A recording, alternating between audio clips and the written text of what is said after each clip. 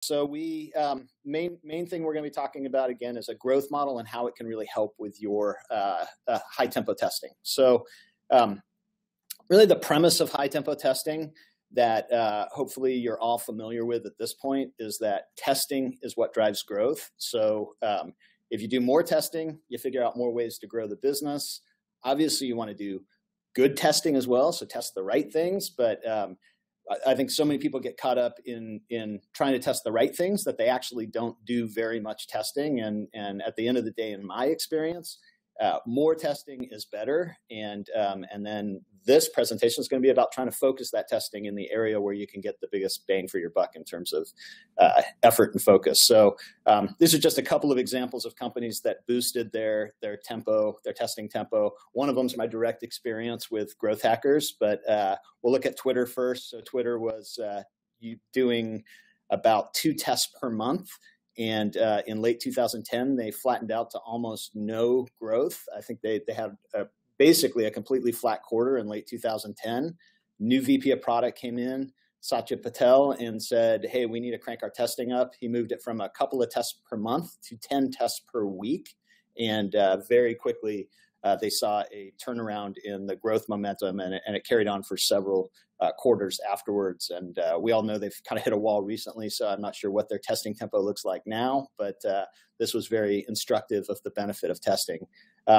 Based on this lesson and other lessons that I saw, I did something similar at GrowthHackers where we got pretty quickly to about 90,000 monthly active users, and then we hit a wall. We plateaued for a few months where we saw no growth in the business. And I kept saying to the team, hey, team, we need to do more testing, but I wasn't specific about it. And so, you know, if we're running 1 or 2 tests a month and then somebody moves it to 3 tests, they feel like, okay, good, we're doing more testing, but that's really not enough to move the needle. So I finally got specific about it and said, we need to do 3 tests per week. And any week where we don't run 3 tests is a week that we fail on the inputs that drive growth. And any week that we do 3 tests, we know we did what we needed to do to drive growth, and hopefully growth will follow, but let's focus on the inputs. And as soon as we moved to 3 tests per week, we saw a very steep improvement in the growth trajectory. And so testing drives growth, but what's really important is that we want to make sure that we're super systematic and process-oriented as we're doing that testing. And so a high-tempo testing process looks something like this. This is a similar process to what Facebook uses and Uber uses, and a lot of different companies have something that looks like this. And it's really, it makes sense. It's really about kind of analyzing the situation, figuring out where you have opportunities for growth, trying to generate lots of ideas in those areas, prioritizing those ideas to see which ones you're going to run week to week, then actually doing the testing against those ideas, analyzing the results, updating your analysis of the situation and the latest learning from your tests, generating more ideas, and just repeating that process over and over is what a high tempo testing process looks like. Today, we're going to focus a lot on the analysis and how a growth model fits into that analysis. So the first thing that you want to start with your analysis is establishing your North Star metric. And by the way, just to for anyone who may be wondering, there's going to be a lot of time for questions at the end. So I expect to have at least a half hour of questions. So I should be able to get through the slides by about the half-hour point, and then we'll have another half hour for questions. So I'll go through them relatively quickly, and then we'll get all the questions in at once. But so for analysis, the first thing that you want to do is really establish your North Star metric, because if you don't have a clear North Star metric, then what looks like growth to one person on your team might not seem like growth to someone else on your team. So an example would be registrations. What is a registration a good number? Having a lot of registrations, is that a good thing? It can be, but if those registered users or registered people never actually use the product, then it's kind of pointless and kind of worthless. So what you want to do is establish a North Star metric that is really correlated to the value that your product delivers. So much better than something like registrations would be people who actually become active users, or in the case of Facebook, what they look at is their daily active user number. And what's good about looking at a daily active user number is that that's also considering anyone who stopped using. So if I'm bringing in 100 new users a day and the 100 people I brought in yesterday stop using, then I'm not having any growth. I'm just having replacement. So a daily active user number is going to consider churn. For SaaS businesses, MRR is the same kind of thing. It's going to consider churn. So it's really kind of the cumulative value that you're delivering on a daily, or you might, in your business, it might be more appropriate to use weekly active users.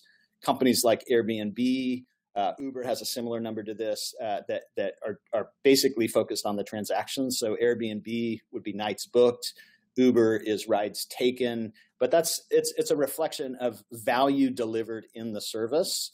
And it provides a really good lens for measuring the sustainable growth. So establish a North Star metric is really important.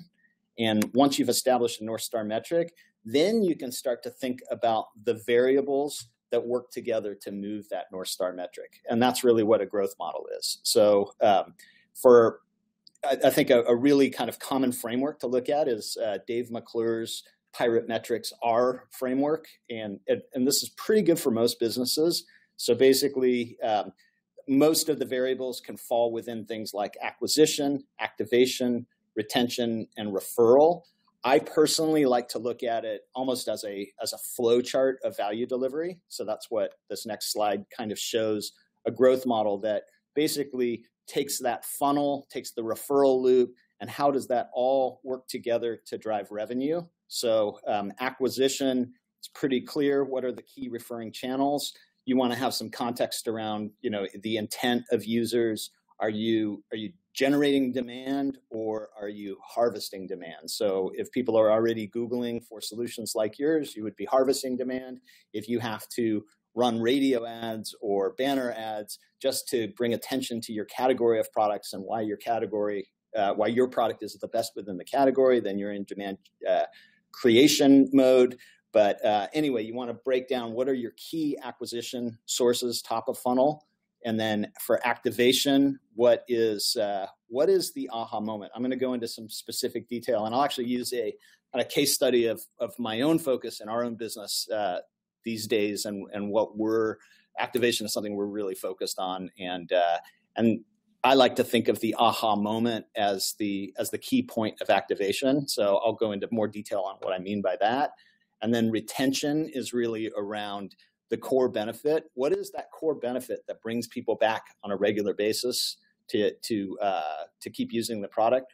Referral is something I hear a lot of companies say, we don't really have a referral loop in our business, but generally if I can spend 15 or 20 minutes talking with them and understanding their business, I can usually help to uncover a referral loop. So just kind of do a deep thought and kind of think about, before your solution, how did certain things, what was the alternative solution before, and how did word spread among that alternative solution? And a lot of times you'll be able to figure out a referral loop that way. And then generally this machine of all of these levers, how do these things work together to move your North Star metric? So it's pretty abstract when you look at it this way. So I'm going to actually show you a specific example, which is LinkedIn, and something that we're all familiar with. They've got a pretty good international presence. So I'm assuming most of you have seen LinkedIn.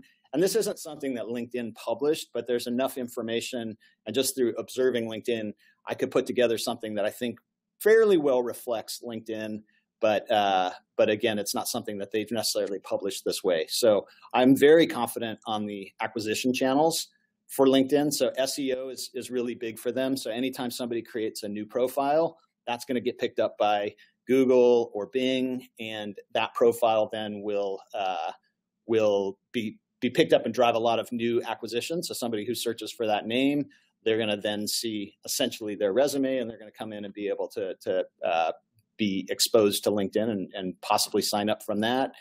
International expansion is a really big part of their top of funnel growth. And so that's why I'm pretty confident that most of our international audience here will have seen LinkedIn or be familiar with it. And then of course, invites are a huge part of LinkedIn. So anytime I create a profile and see a list of other people who I know who have profiles. I'm going to be generating more connections with them, and then LinkedIn also does a scrape of the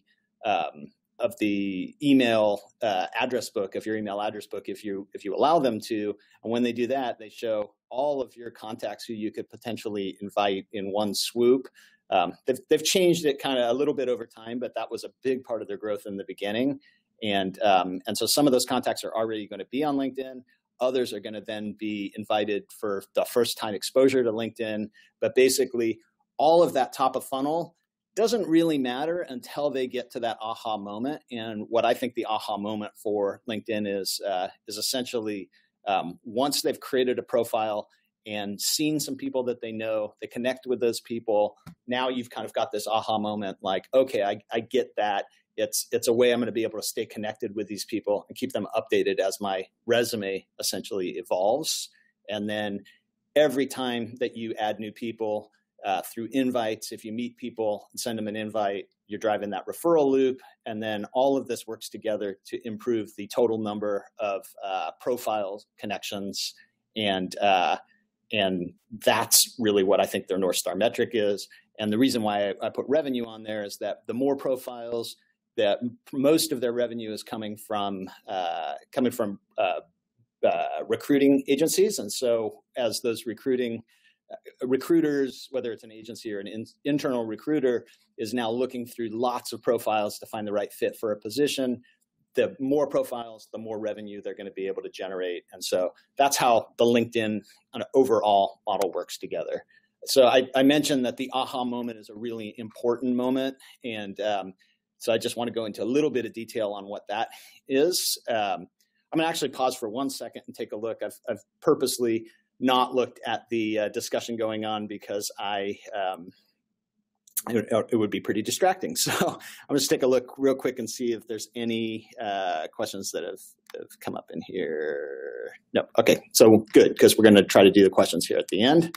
So, all right. So your aha moment is really important, and that's what we're focused on at my company right now. And so I'll go into details on what we're doing to improve the number of people who hit the aha moment.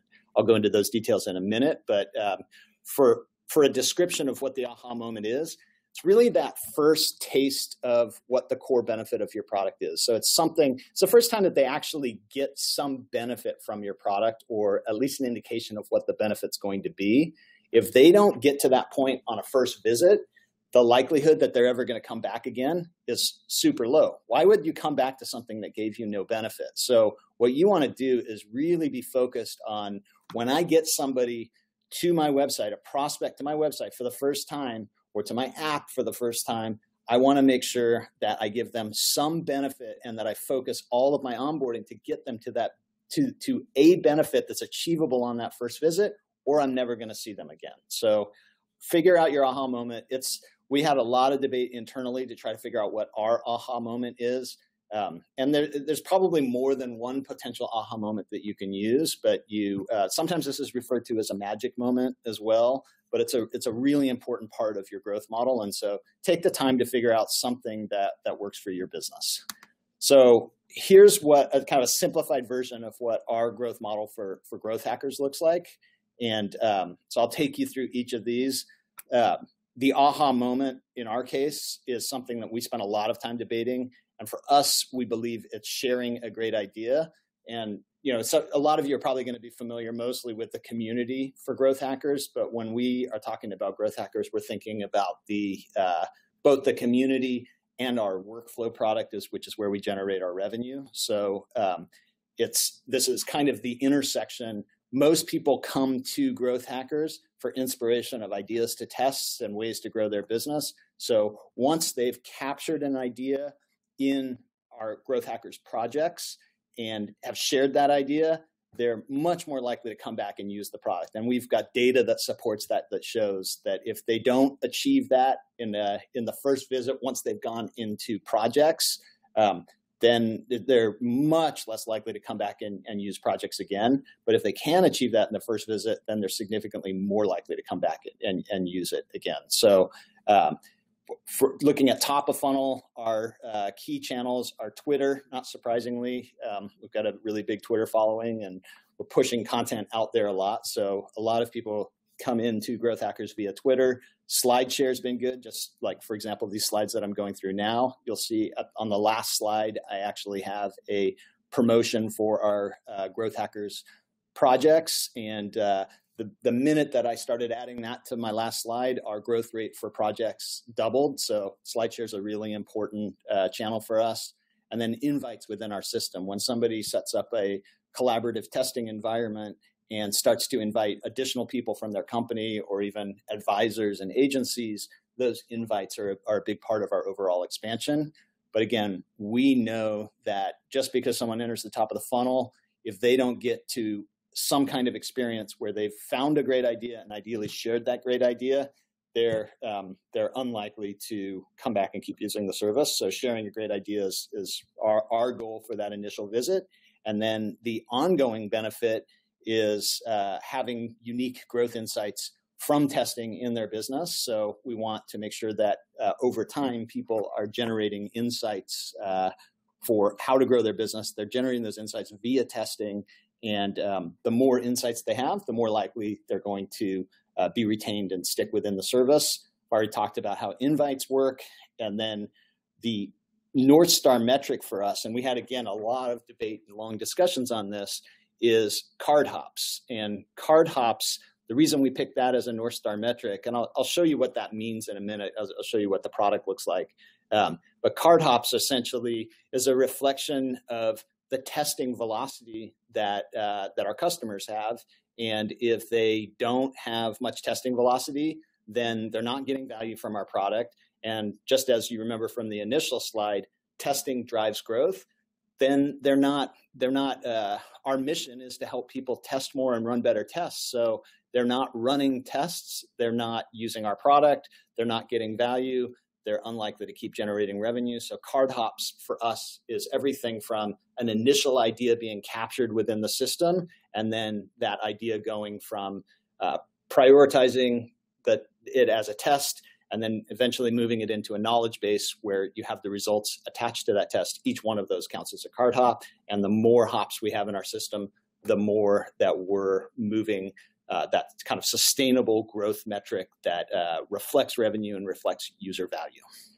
So when we look at all of this information, our big focus right now, we realize that sharing a great idea is where we have the most leverage within our model. What we've found is that I think it's 89% of the people who come in and actually are able to use Growth Hackers projects, like come in and see Growth Hackers projects, so get through the full sign-up process, get dropped into the product. 89% of those people do not get to our aha moment. And so what that means is if they don't get to the point where they've added ideas and invited other people into their collaboration environment, they're very unlikely to generate the growth insights and the card hops to stay within the system. And so when we analyzed all the numbers around the entire growth model, it was clear that this is where we should focus, because if we have a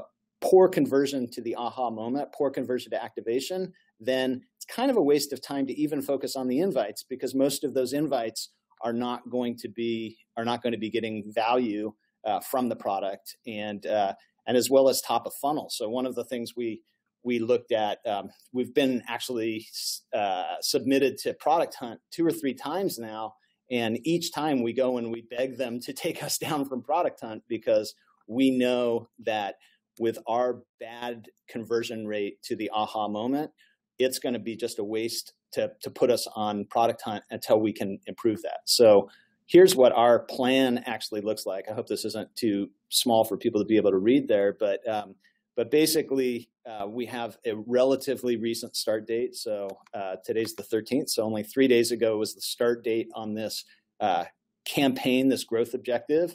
We gave ourselves 30 days to move that 11% actually to the goal of 35%. And so that's a 218% lift, basically a tripling of the conversion rate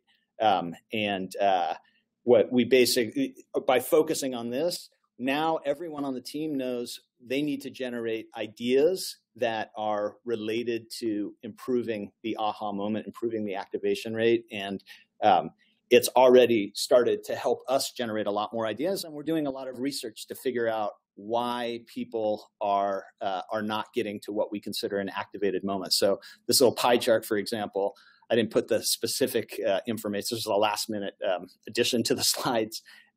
This is just a breakdown of the area where we're focused on for this growth objective is are people who signed up, came in, saw the product, but never got to the point where they had two ideas and at least two people and at least two ideas in their project. And so we figured out that there's 4 states of people there. And the biggest group within there are people who have not even added a single idea. And so part of our research, one, we just wanted to segment and break down. So that's really when you're trying to figure out core kind of bottlenecks within your growth model, segmenting and then both qualitative or quantitative segmenting and then qualitative assessment of why that segment's not taking the action you want is really important. So today, in fact, we're launching a Qualaroo survey that asks everybody who lands on the ideas page within our product it asks them, are they ready to add an idea to GrowthHackers projects? And if they select no, it asks, please explain why you're not ready to add an idea. And that insight then will drive a lot of solutions that we can test to improve the number of people who add an idea. So what we know from doing this research is that the idea is the bigger issue. This group here is actually people who did add an idea, but they didn't invite anybody. But we also know that among this group, that at least half the ideas that are being added are not real ideas. They're just kind of like test idea, just kind of kicking the tires on the product, as opposed to truly trying to capture a great idea that then they want to share with someone else. So our goal in only a 30-day period is to move it from 11% of the people who are activated to 35%. And that's still, in my experience, relatively low on a 35% to get to the aha moment. In my experience, usually I can get about 50% of the people to an aha moment, but this is time capped, where this is in only a 30-day period. And what that means is that if we can achieve this, it means that essentially every effort that we have in acquisition or in improving invites is going to be 3 times more effective. So that's why we're focused on this area first. So hopefully that makes sense for everyone. And then that's when we start generating the ideas in that area. So I'll go through relatively quickly to kind of show you. You'll see some screenshots from GrowthHackers projects, but it's really, I think it helps to explain the case a little bit. So we've highlighted to the team that activation is our focus area. And so what you can see, we color code the ideas, and you can see just of the last 8 ideas, 6 of those last 8 ideas are color coded activation ideas and are really focused against this objective. Each idea, it's really important when you're building your ideas. And you can do this in spreadsheets or Trello or other places. GrowthHackers projects isn't the only place to do it. The more important part is the process to follow. We think GrowthHackers projects is the best way to do it, but we're going to be biased, of course. So as you're building out an experiment doc, some of the key things you're going to want to think about are a clear hypothesis. When we run this, we believe this result will happen, and this is why we believe that result will happen. Any research that you can attach to the experiment, again, like I talked about, like the Qualaroo research that we're running on trying to figure out why people are not taking the desired action. That's great research to attach to this. And then the target lever. So activation is the target lever here. And then just any screenshots or descriptions or anything attached to this idea that will help you categorize the idea. And then ICE scoring is another really important part. So pretty straightforward on what ICE scoring is, but I'm sure some of you aren't familiar with it. So you're basically looking at the idea from impact, perspective, a confidence perspective, and an ease perspective. So impact meaning, if this works, is it game changing for the business, or is it just going to be kind of an incremental benefit to the business? If it's game changing, you'd give it a 10. If it's something that just going to probably move the needle a little bit, then you might give it only a 2 or a 3, or even a 1 if it's really not going to move it much. But rarely do I see ideas that only have a 1 for impact. Confidence means, do I have a lot of research? Is this a typical best practice? How likely is this idea to work? And then ease, is this something we can test really easily, or is it something that's going to require a lot of time and work and effort to test this idea? So the best ideas are going to be really high impact. You're going to have a lot of evidence that it can work, and it's going to be really easy to test. And if you have an idea that scores 10s all across and it's in your focus area, then that's likely a really good idea to run. And so that you can use that information for the prioritization. So with GrowthHackers projects, you would basically filter down to just activation ideas. You can look at it in kind of a card view or in a line view. The nice thing with line view, it makes it easier to compare. So you would narrow down to activation ideas, and then you could sort by overall score, or by, this one here is sorted by ease. But if you want to just say, let's just focus on really high impact ideas, we've got a lot of excess development capacity right now. Let's not worry about how easy they are. Let's focus on the impact ones. Then you could potentially sort by impact. But once you have things like filters and the ICE score, and then even kind of more narrow tags where you might say, I just want to look, if you were like in acquisition, I just want to consider Facebook experiments, then you would be able to kind of go into some of the tags around that as well.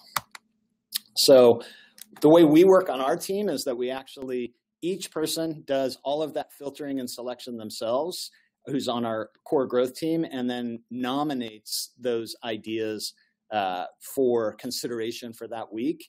And each person can only nominate 2 ideas per week. So everyone on the growth team, me as CEO can only do 2, and anyone else can only do 2. And then we do basically in our weekly growth meeting, I'll show you an agenda that we use for our weekly growth meeting, but we basically each spend a minute or 2 just pitching the ideas that we think are worth running that week. And then we make a quick decision at the end. What are the, generally for us, it's about 3 to 5 ideas that we actually want to test that week. And by the time each person's done their pitching, then usually it's easy to select which ones we want to run. And that's when we actually do the testing. And basically, we would send it to the up next column. This up next column, we assign it to a project manager. That project manager is responsible for getting that test live. If it doesn't go live at the next week's growth meeting, you have one person who can answer the question of why that didn't go live. So was it we couldn't get access to a designer, or the tracking wasn't in place yet, whatever it might be. It's something that it helps to have a single person responsible for getting it live. Ideally, that person's actually going to be really passionate about the idea. If they're just going through the motions on the implementation, that's unlikely to work. But if they're excited and they are a champion of the idea and they're implementing it, then they might just add just the finishing touches to it that make it more likely to be successful. Once they have it live, they drag it to the active column, so everyone on the team can see what are the live tests. And then once it's got a representative sample size run long enough, then it would go into the ready to analyze column. It's important to integrate all of your testing systems together. So if you're using Optimizely, you want to make sure that you're cross-referencing the Optimizely experiment on your experiment doc. With GrowthHackers projects, it actually links directly and pulls the information in. But if you're using spreadsheets, then you just want to make sure that you're cross-referencing things really well. And then the final step is to analyze. And you want to break down kind of the key lesson learned. What was the result? What's here on the screen is something that one of my friends, Tammy Camp from the 500 Startups team, had suggested to us that we start using DKIM for our emails. She said that would help our open rate. She suggested that it would probably give us, her hypothesis was that it would give us a 10% improvement in our open rate. When we ran the test, it actually gave us a 12.5% improvement. So she was able to then see those results. And then we've got all of that information captured in the knowledge base so that if someone else comes up with the idea of DKIM in the future, they'll be able to see, we've already run that test, it already worked, or we've already run that test and it didn't work. So as you start to run more and more weekly tests, it becomes really important to make sure that you're well organized on the information around those tests. So for us, we basically have, it's all organized by tags. We can drill down into our Twitter tests, our email tests, tests around our conference, whatever it might be, and see which ones worked and which ones didn't work, and kind of know our hit rate by channel as well. So the more that you can get those organized, the better. And then you just keep repeating that process. And again, ideally, using your growth model, you are building kind of 1 month campaigns. Sometimes people use 3 month campaigns, but a focus area where you're being very deliberate around what is our baseline metric? What are we trying to move it to? Let's get as many test ideas within that area. Of course, you can generate test ideas that are outside that area, but the ones that you select week to week should really be in that test area. So, and then you want to just monitor what your key testing inputs are. So how many ideas are you generating per week? How many tests do you get activated?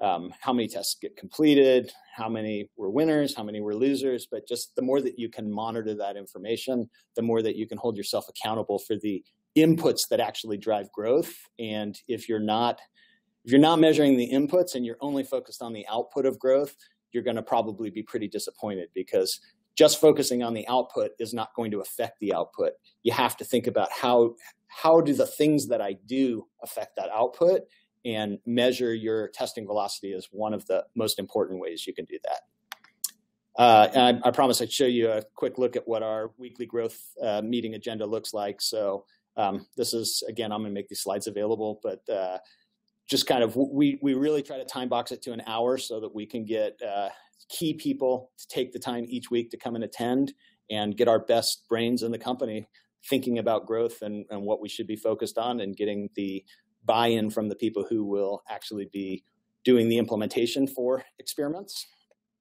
And then, as I mentioned, what I put at the end of all of my Growth Hackers presentations is a promotion for our Growth Hackers projects product. It's available for a free trial. There's the link, projects.growthhackers.com. But as soon as I added that to the end of all of my slide shares, we got a doubling of signups. So that's a top of funnel thing. But again, just doubling the signups does not, in our case, lead to more usage. So that's why we're super focused on the activation step right now. So that's it for the slides. So I'm going to open it up for some questions, and the chat is the best way to enter questions. So I will take a look down there now, and please just plug them into your chat box there if you have some questions. So you can Google DKIM. Someone's asking, what is DKIM? I think it's an authentication key, but it's basically, it just helps with the deliverability. I didn't know what it meant, which was part of the reason why I asked her to enter it in. So here, how do we, hopefully I can pause this thing. All right, there we go. Let's see. How do we deal with the aha moment with a service that is more of an investment based, meaning on the first visit, you take action to invest. You then see results on your second visit. What does this mean for the aha moment? So that's why the aha moment is so important. It's really hard in some businesses. If you actually think about it, projects is an investment business as well. You're generating an idea, and it's a long time till you see if that idea worked or not. And so that's why we had to kind of break out, like just coming in and seeing the product is not going to get them to an aha. But so in our case, it's an experiment idea. Your business, it might be just an investment idea. What you need to do is just give them at least one good investment idea on that initial visit. And then and help them capture that idea. And as long as they've done that, they're much more likely to come back and want to actually try that investment or build out some of their other investment ideas and start to put together their portfolio. So again, this is just off the cuff, but that's what you just need to think about. What is an achievable taste of the aha moment that, or taste of the core benefit that you can deliver on an initial visit. So hopefully that answers your question, John. So Adrian, I see, did enter some details around what DKIM is. So thank you for doing that. For anyone who didn't like my explanation, how does somebody without a data scientist identify the aha moment? Can you fudge it? So Joe, I think the important part is you don't necessarily need a data scientist out of the gate for your aha moment. I think what you need, start with a hypothesis, and you just need to kind of just think about it. Like I can tell you an example at Log Me In. We had a ton of people signing up for Log Me In, and I think again, the beginning, probably within the first few weeks of launching it, we had 1,000 people a day signing up for it. But when I dug into the numbers, I could see that only about 3% were actually ever doing a remote control session. And so I could tell myself, like, did any of those people ever get value from the product? The answer is likely no. So in the case of Log Me In, the question was, could we get them to a remote control session on an initial visit? And that's kind of a hard one, because you need to go to a different computer to actually do your first remote control session. But potentially you could, or you could simulate a remote control session. So I don't remember exactly what we did for that aha moment, but it was, ultimately it was that realization that clearly just signing up for the service was not an aha moment. And so I would start by just really, really qualitatively thinking about, when is somebody getting value? Another thing that you can do is I've gotten a lot of benefit from actually recorded user testing videos. So like usertesting.com is a good place to start, and actually have people, ideally your target customers, come in and try the product and watch those recordings, and give them a set of things to do, but watch those recordings. And I've actually seen people say, oh, I get it. Oh, wow, this is really cool. And a lot of times you see them doing that when they're performing the same action. So once you've seen that, then you start to know that there's some light bulb goes off at that moment, and that's likely what your aha moment is. And again, there's not just one aha moment in a business. There may be 2 or 3, but you just want to focus. You want to find the one that you can rally the team around to try to get people to on an initial visit. All right, so hopefully that answers that question. How do you deal with an aha moment when you sell home-cooked meals?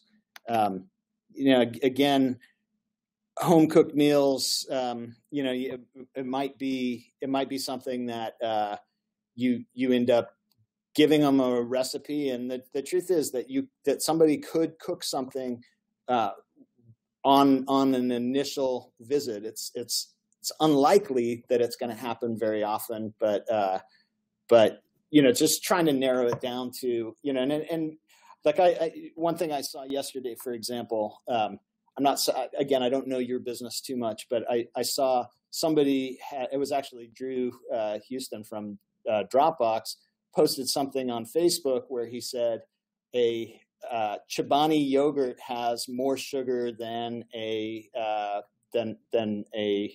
bowl of ice cream. And what kind of bad stuff are we putting in our bodies? And so, there was an aha moment for me just in that one little image. And so, in your case, it might be kind of just nutrition facts or something that you can get them to that's related to what your key service is, but you delivered something of value rather than just they filled out a form. Again, without kind of going deep into your business, that may or may not make sense. So a question here about North Star metrics. Let me take a look real quick at that. Identifying your North Star metric is straightforward enough, but how can we identify the best time frame for that metric? Airbnb bookings per night, per day. Do fluctuations in usage due to holidays necessarily require us to consider our average? So this, I think what's interesting with this question, James, is that I had somebody the other day suggest to me that their North Star metric was Net Promoter Score, or they were trying to use Net Promoter Score for their North Star metric. And the problem with Net Promoter Score, and again, the reason I'm saying is because you're talking about average here. The problem with Net Promoter Score is that you could have zero growth and have a great Net Promoter Score. And so Net Promoter Score is not a reflection of the increase in overall impact of your business. And so that, to me, your North Star metric should really be tied to the impact that your business was making. And so Airbnb, it's not average bookings per night, it's nights booked. And so, it's essentially kind of taking an overall curve that just shows, that if they booked last month 1 million nights, and that this month they're on track to do 1.5 million nights, and next month they'll be on track to do 2 million nights. You've got this nice curve, but that it's really tied to the value that the customers are getting and the impact that they're making as a business. And so seasonality might slow that down a little bit. But then they have the explanation from seasonality with that, but it should really be more of a growth curve number that reflects the overall impact in the business. And so that's where average doesn't necessarily work well there. So hopefully that gives you a little more clarification. Question from Masha. Let's see. How do you guys link business metrics to projects? As an example, if your activation rate is what you're trying to move, what's the metric you want to be staring at in projects? At least that's what we'd like, which normally heap into GA. So, like business metrics in projects, like I'm trying to make sure I'm interpreting your question right, Masha. But ultimately, like if you take that activation metric that I mentioned, that somebody needs to have a great idea captured and ideally share that idea, and that's an activation for us in projects. Is that a business metric? Not necessarily, but it's a gateway to a business metric. There's no way that someone's going to become an ongoing paying customer if they never have a great idea, and they can never test that great idea if they never add that great idea. And they're more likely to add more great ideas. I'm more likely to test those ideas if we've got more people participating. So if they've shared with more people in projects. And so the business metrics are further down the funnel, but these are gateways to achieving something that's going to move a business metric. So I do think your North Star metric should be tightly correlated with your business metrics, and that your aha moment should be tightly correlated with getting people to the ongoing benefit, which is going to be correlated to your North Star metric. So they all do tie together, but hopefully that makes sense. And again, I'm just sort of shooting from the cuff and hopefully understanding what you're asking there. Have another question. So this is a private one, so I'm not sure if I'm supposed to read that out loud, but from Max here, asking about activation for a hardware startup without a real product. So I'm guessing that you mean that you don't yet have the product. It's still in development, but how can you, so what you have written here, at the stage of acquisition for testing price and features. I think that's kind of a hard question. Like pre-launch, there's not a ton that you can do to really kind of optimize your growth model. You can do a little bit. So you can, for example, test some of your acquisition channels and see if you can generate some demand from those acquisition channels. But the further you go down into the funnel, the harder it is to actually validate that the product is delivering on an aha moment or an ongoing benefit, just until you actually have that product. So I would say for right now, it's great to kind of have a hypothesis-driven growth model, but know that you're not going to be able to really optimize or refine that growth model until you're actually executing the business, until the business is ready. So hopefully that's helpful for you. I would focus maybe on a little bit of demand validation up front, but beyond that, it's gonna be pretty tough. But maybe I'm just not being creative enough. So if you think of something, let me know. So a question here. I'm not even going to try to pronounce your name. Starts with you. How do you rally the team members to be on the same page towards the aha moment, especially when team members have additional commitments? So I think what I've found is having just a growth model in general is a great way to start to rally the team around it, because what you find if you don't have actually a mapped out visualization of your growth model, what you may find is that there's some disconnects, that people are not actually aware that they're on different pages. And so the minute that you've actually wrote down what your assumptions are around what your growth model looks like, then you can start to debate. And what I've done is I've done it both in my growth meetings and then again in my executive meetings, where I literally say, does anybody disagree that this is the aha moment? And it's actually been in my executive meetings where I think we've made some of our better refinements, that the growth team sometimes just gets a little too caught up in the day-to-day execution, where the executive team, like our North Star metric, that came from our VP of engineering. He kind of looked at all the data and said, I think our North Star metric should be this. And our aha moment came from our head of customer success. Again, these were like slight refinements on what we had there already.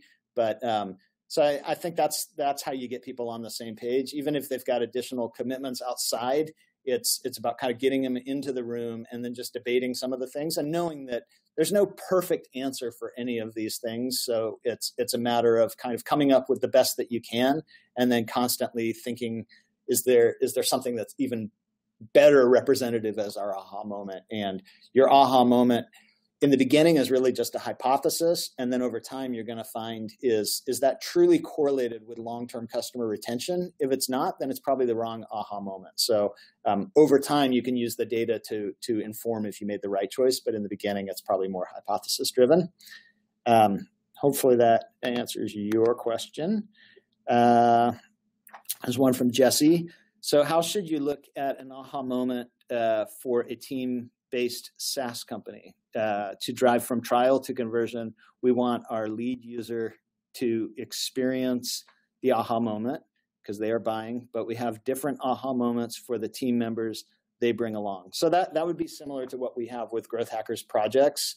And for us, we're directly focused really on the initial, what you're calling a lead user. So right now we're initially focused on that lead user, but you want to actually, map out that user journey for invited users, collaborators, and other people as well. And you're going to have to think through, maybe it's the same aha moment, or maybe it's different for these other groups. So like in the case of Dropbox was kind of more complicated than a lot of products, because Dropbox was a lot of different products depending on how you were introduced to it. So if you came through the homepage, a lot of times your expectation was that it was primarily a product to keep your data synchronized between multiple devices.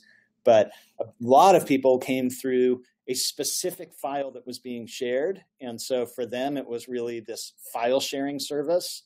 And so we needed to introduce the product to those people from the context of a file sharing service. And then there's a whole nother group who were coming in as, into a shared folder where there's multiple files within that folder. And those people, again, had a different expectation of what the service was going to be. And so we had to optimize that pathway, again, with a different aha moment.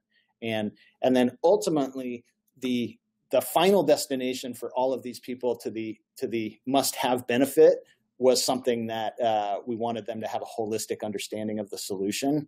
But again, depending on the path they were coming in, we had different aha moments for them, and we optimized those paths separately. But what we did know was that for those people who understood that it actually is great for folder collaboration, great for sharing individual files, and great for keeping your files synchronized between all of your devices, and even backed up would be kind of a fourth use case. Once somebody got their head around all of those things, we had them locked in forever. And so it's really a question of when do you introduce them to that holistic benefit? And if we do it too early, we were going to kind of hit them with too much complexity, and they were likely to bounce out. So we had to really focus on that aha moment, get them micro converted before we get them kind of macro converted. So hopefully that is helpful for you as you think about aha moments in your business. Okay, I got a question here from Martin. What are some of the most important metrics you guys are tracking for projects? Do you have a North Star? Do you guys constantly reevaluate top-level metrics and change them as your product lifecycle changes? So I went into a bit of that, Martin.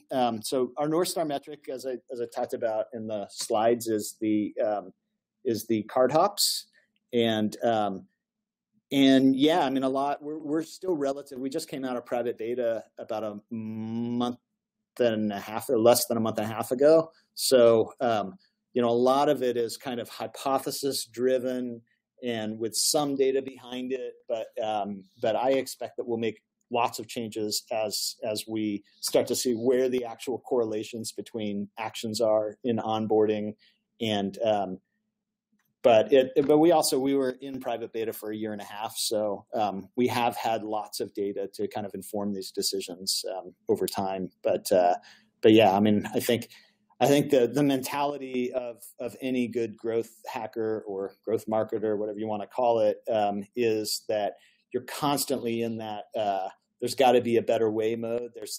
Am I creative enough to figure out the better way, and then to use data to validate that it is in fact a better way. And so that includes your approach, your model, and then each of your individual tactics and your programs to improve conversions throughout. That you're constantly in this, there's got to be a better way mode. So I would definitely apply that to the growth model as well.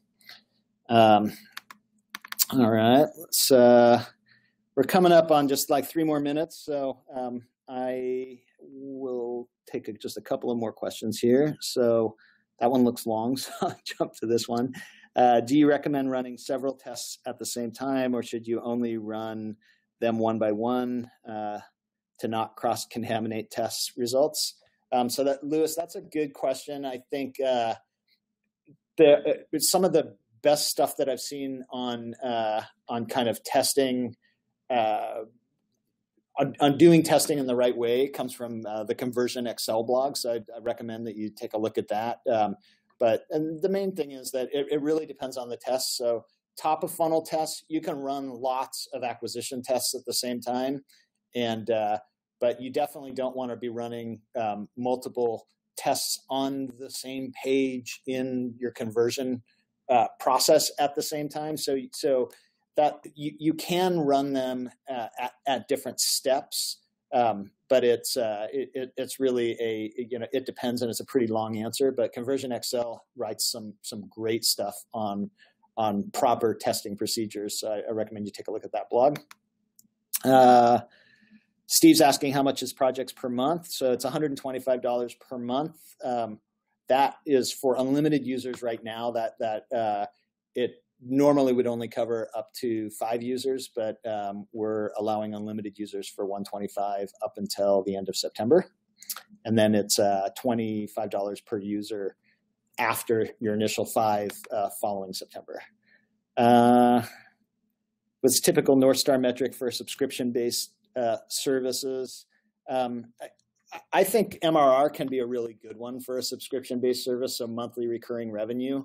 Again, the benefit of MRR is that it does take churn into account. So if you're continuing to, if you have 10 or 15% month over month MRR growth, then that means that net of churn, you've got a really good growth rate. If you and churn is often going to be a reflection of lack of core value from people, or it's just the type of business that you have. Like if you have a dating site that's a subscription-based dating site, then maybe they actually found a spouse and so they churned out. But it kind of depends on the business. But hopefully that is helpful for you from an MRR perspective. I would just make sure that you look at what's unique about your business and make sure that applies.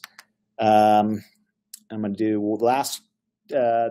last question here, since we just hit the hour mark, 10 o'clock here on in California time, Pacific time. So let's see. We've got.